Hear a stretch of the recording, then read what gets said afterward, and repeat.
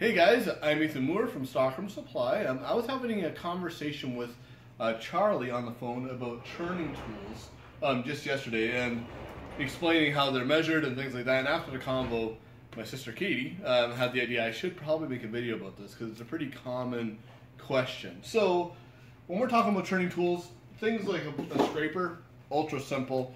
You're going to measure the width of that scraper there, so that's a 1-inch dome scraper. Really simple. And same with a parting tool, except the opposite direction, because you're using a parting tool this direction, you're measuring the width, so that makes that an 1/8 inch parting tool, measuring it that way. Where things get a lot more complicated is when we're talking about bowl gouges, spindle gouges, and roughing gouges. So we'll start with a bowl gouge here. So Record Power would call this a 3/8 bowl gouge. Now, if we look at that, for us in North America, that may look more like, if we measure that, if we measure, it's more like 1/2 inch outside diameter to outside diameter. That's how we're used to measuring in North America here.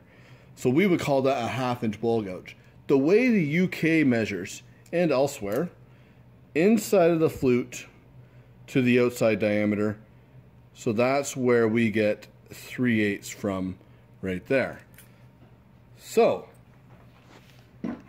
pretty much bowl gouges are really consistent. North America, outside of the shaft, UK and elsewhere, inside of the flute to the outside diameter of the shaft.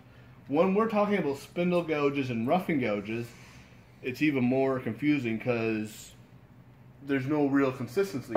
Some companies in the UK and elsewhere will measure outside to outside, while some will again measure inside of the flute to the outside. So this right here, again, Record will call that a 1-inch roughing gouge.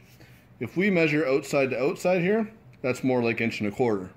If we measure inside of that flute to outside, get my finger out of the way. I don't know if you can see that, but that's my 1 inch right there, my 1-inch measurement. So again, Record Power inside of the flute to the outside. And then same deal on a spindle gouge here. I've got this big spindle gouge. The diameter of that, a little over 1/2 inch, but inside of that flute to the outside diameter shaft is 1/2 inch, where that would be considered a 1/2 inch spindle gouge.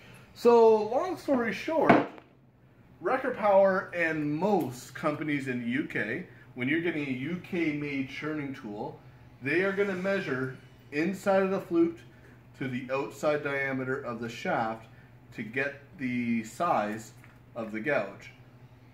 They're all the same on bowl gouges, essentially. Some companies, it's all over the map with roughing gouges and spindle gouges. Long story short, make sure you know how that company measures before you go and buy something, because you may be expecting to get a 1-inch roughing gouge, but you may actually get 1.25 inches, or what you would consider 1.25 inches. So yeah, Record Power, the way they measure inside of the flute to the outside of the shaft.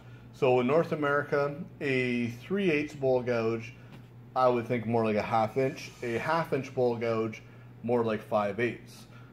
So something just to keep in mind, where a lot of guys don't maybe realize that's how they do it. So yeah, if anybody else has any questions, you can email me at info@stockroomsupply.com or just comment on the video. Now, if you want to see future videos, make sure you subscribe and hit the little bell button on the bottom. Thanks for watching.